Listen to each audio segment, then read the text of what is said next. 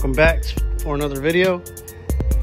If you guys ain't checked the last video, it was mounting the door panels, and these things are pretty on there. Good. Let's see how I close with that front seat up like that. I mean, the seat's a little bit non-sitting, but it doesn't hang up, doesn't do nothing. Look at that. Usually people, they'll run screws through like here or along the bottom. Like, man, I don't believe in any of that stuff. So it held up pretty good. Look at that. I have these metal plates I'm gonna put right here, but that'll be like the final touches. But for today's video, my voice is breaking up. I sound really bad. I sound like a robot. But we're actually gonna take this console out, and we got to take this front plate out because I have to get to the subs that are in the back.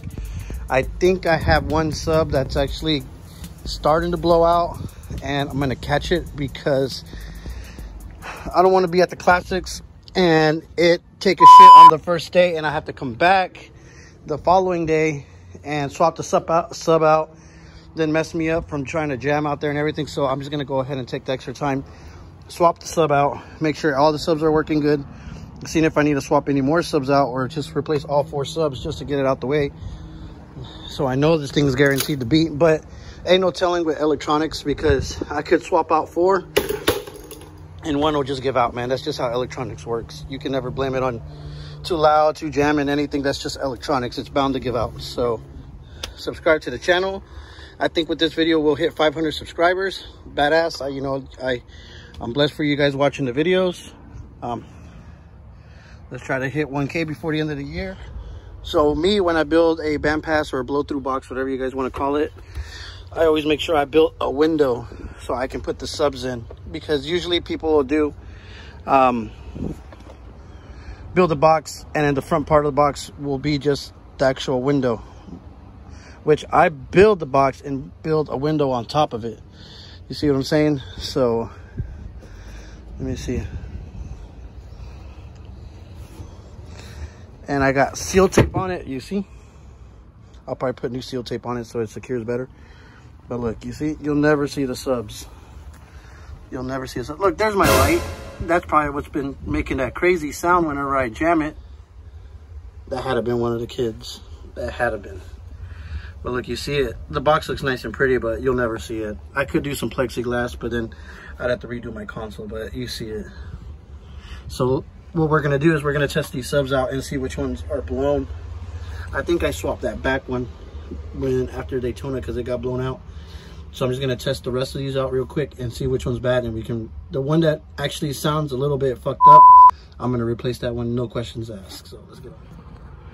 So I actually just tested everything out, and I do believe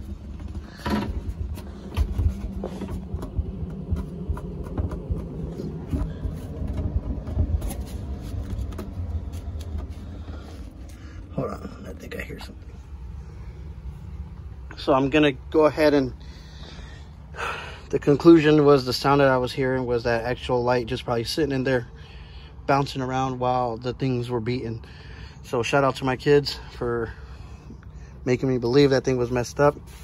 But easy fix. Now this can go back a lot easier than what I expected. And I gotta clean this up because look, when I say this trick's for my kids, look, you can tell it's for my kids. Look at that stuff. Candy and gummy bears everywhere. And look at the console. The console's a nightmare back here because the kids right in the back, they eat the popcorn and all that crazy stuff. Look. But oh well, it's for the kids. So like I say, I never get too mad if they destroy anything, but anybody else, man, we have problems. I cleaned up, I actually put the piece back on. Subs were good. Just that light was like just jumping around everywhere. So that was the sound that I was actually hearing. So I cleaned up some of the wire where the console goes, and I cleaned up the goo on the console and on the seat. And I took the tweeters out because to put the speakers in, the tweeters can't go in the way, so I can put screw holes. So I'm gonna go ahead and put the console back in right now, then put the tins in it, then put the tweeters in it, and put the side panels in, put it up, and I think the back piece should be done. I just got to go to Home Depot and get some magnets so I can hold the side pieces in finally. And I'm debating whether to put the 15-inch flip down or just put something like plexiglass up there to make it look cool and maybe light it up too. So we'll see what happens. So I think in the next 20-30 minutes, the inside will be complete. Console is in. We cleaned out all the goo on both sides. Man, that stuff is horrible. The tweeter's back in. Now these side panels are gonna go back in. Then I'm gonna load that up. Put the ice chest back in. Cup holders, I may get some stainless steel ones just to make it look a little bit more blingy. And we're gonna put the pole back up. And I think the inside, guys, should be done. So everything's going smoothly. Like I said, I'm gonna have to give this truck a good little detail. All these kids back here been hanging out when we go to the truck shows, the car shows, and all that stuff. So gotta let them have fun a little bit. And we're gonna get back to doing a little maintenance work, getting everything done. So this truck is 100% for the class. Pretty fast and oh my god, my voice sucks. Pretty fast and easy. But so we've got the speakers and all that stuff put back in. Got the pole in. Cleaned up all the gunk, everything. Let's go to the side. We're gonna clean that up next. There's so much stuff everywhere. Doors. I gotta go to Home Depot and buy some magnets, so those things will just get magnetized on there. You see it. This is a hood jammer, man. Nothing competition, nothing. This is a hood jammer. So these door panels are already mounted good. Drop in the comments, let me know how much you think I dropped on all this stuff. I did all the work myself. My dad just painted the console and the rear doors, but everything else I did it. And man, this stuff was expensive, guys. Real expensive. But you see it came out fabulous. I got the lights in it, so with the lights, man, that thing's gonna glow like pretty cool, you know, like everything on it now. I still have to do something about that. I got a 15-inch flip down that I can put in it, which I probably am, just to cover up the hole. Or I could put like some lights or a pod or speaker pod, something, but I don't want to put that much weight on there. You see what I'm saying? But the pole actually holds it up, so it's not that much of a big deal. And you see I got an 8 and a tweeter down there. I gotta clean up a lot of that stuff. What I'm gonna do actually now is I am gonna connect my EQ that I bought, my newer one, and I think I gotta put the fuse underneath the hood just so I can listen and hear like what's blown and what's not blown. But for that, I had this Alpine in here. This is like old school. This thing's probably like 20 years old. But I did have my Clarion EQ. This is the first model with the connector like this. So the newer one, it is over here. This is the newer style one. Same thing, just a little bit newer. This one, it tends to move around and it would make like a tum tum tum sound, you know. So, but they upgraded it and they made this plug that's like this, so it just goes connected to it and it doesn't make any of that sound.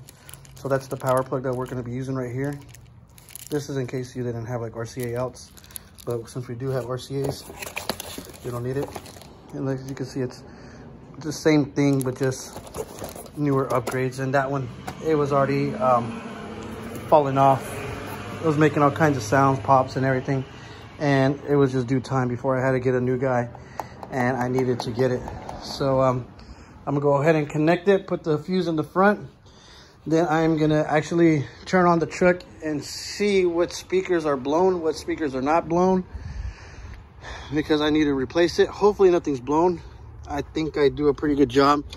Like, man, I jammed the hell out of this thing, but you have to know how to jam it and, you know, when to let it take a break, because that's when stuff does mess up. Subscribe, guys. Let me know what you guys think of this back wall. And guys, all these all this right here, everything that I built inside this truck, if you look at the history of all my videos, all the videos are on there, so you can actually see the first videos of when the truck was just like a complete bear. And actually, this is almost going to be my 1-year anniversary that I started doing YouTube. So this time last year was that when I actually started taking YouTube serious. and when I really started working on my truck again. So you guys see in the process, this is what it took a whole year to do, basically. I still have to build a front console, but I haven't done it because I'm going to replace that in the gear shift. But as I'm learning about the racing stuff, I'm learning what's good and what's not good. So I'm actually going to probably get like a Holly shifter or a nice brake or something. So I want to, and they're pretty expensive. They're like $400 or $500. So I want to make sure I buy the right one and everything. So then I can build the console around it. And I'm going to build a real nice console because I'm going to put the switches and everything on there so it looks like perfect. I hooked up the EQ just really fast. It's not going to stay like that permanently. I just wanted to like get an idea of how many speakers were blown out. So for one, I already know. Here, I'll show you guys real quick, just so you guys can see how I troubleshoot stuff. Right off the bat, this amp, it clips in and out. It's a PPI amp. It's rather old, so it was going to give out sooner or later, which is fine, you know, because we're going to upgrade that, which that amp is connected to all the 8s in the truck, which includes the 8s on the doors and the 8s back here. And I gotta say that amp is probably pushing out at least like 800 to 1,000 watts at the most to those speakers, which is good and everything. But we are gonna go, look, it looks like a rat nest back here, but this stays open a little bit more than the little window. Okay, so this amp, the PPI, it's a 4-channel. It's actually a 5-channel. It's actually 440 watts. So that's not even nothing really on all the 8s. So we are going to actually upgrade that amp, and we are going to put it on this JL Audio HD amp. Which one? This one is the 600/4, but that's like true watts, guys. You know what I'm saying? That's real deal power. That amp alone is probably like what, like $800-900. So that's going to go on all the 8s. So that's going to give it the extra boost that we need. Okay, so then that's going to take care of that. I am going to actually just go over all the speakers. Like these wires, I already know they're pretty good because I did them the other day. But I'm actually going to go a little bit and take out these and make sure the mounts and everything's good inside. And just make sure there's no wires touching because it clips. So it acts like it wants to work, but it doesn't want to work, if that makes sense. So we're just going to go ahead and take out these speakers just to, you know, exclude the idea that there's probably something grounding out in there. A wire's probably loose, barely touching, or touching wire or metal or something like that. So we're gonna, you know, take that out just so we can get an idea. So then I powered up everything and try to see what's all blown. So we got one blown tweeter, we got one blown 10, we have another blown tweeter, we have another blown tweeter, we have a blown 10 down there, we have a blown tweeter over there, and all these 10s right here are like brand new, so I already know they're good. This door seems to be fine, and this door seems to be fine. The tweeters work there. It's just whatever has the green tape on it, that's what's messed up. So all the 10s are gonna actually get, the 10s right now are actually ran on that JL Audio that I showed you guys, the 600, so it only has 600 watts to it. So we're gonna put that on the 8s. But on the 10s, we actually got that Taramp that I was showing you guys. Let me see if I can get it real quick. There's a lot of mess going on here, but we're trying to get it done so we can clean everything up. So we have this amp right here. That's the 3000.1. We're going to put all the 10s on this amp to really wake those guys up. And those 8s on that JL amp is going to get woken up so much. So that's going to be on that. My Kicker Audio 850.4, that thing's not going nowhere. It's still on and everything. It's either bass blockers that are blown or the coils, but you see these tweeters, you can just replace the coils, so that's pretty cool. So I'm not really worried about that. We do need to replace all those 10s that are blown out. Let me see, how many is it again? 1, 2. So it's just basically just 2 10s that are just blown out, which is not that bad. In my head, when I was just like sounding them out, I was like, man, there's a lot of 10s, so I need to get them swapped out. So that's done. So pretty much the whole system's all buckled up. It's just a matter of just swapping out speakers now and swapping out amps. But so for me to be able to get over here and get all these amps out, I'm going to need a screwdriver. So I'm going to need to go to Lowe's later on today, and I'm going to have to buy a screwdriver so I can get these out, so it's not a big issue.